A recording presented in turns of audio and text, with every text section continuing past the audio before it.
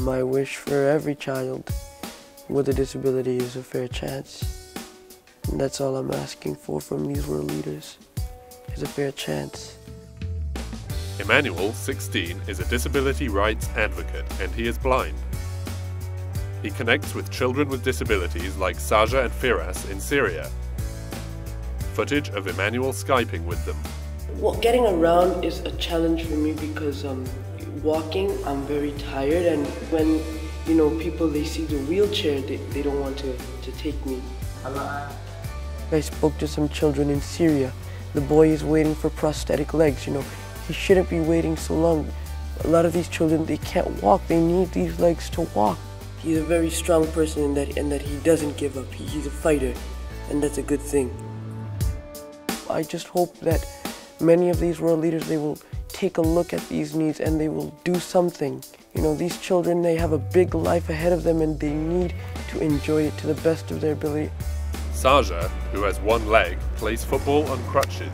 What are your dreams? Saja responds, to help children and to rebuild our country. You guys are really an inspiration to me. You encourage me to not give up, and I would just like to encourage you guys to do the same. A month later, Emmanuel spoke at the UN. World leaders must find solutions so that the children in Syria and all children with disabilities can attend school and have access to whatever we need to overcome the challenges we face. Thank you.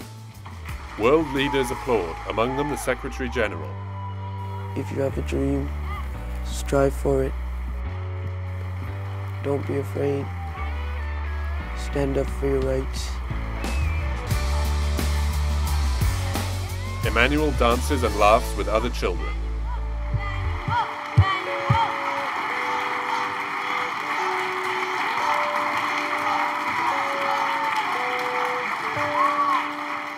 UNICEF, for every child.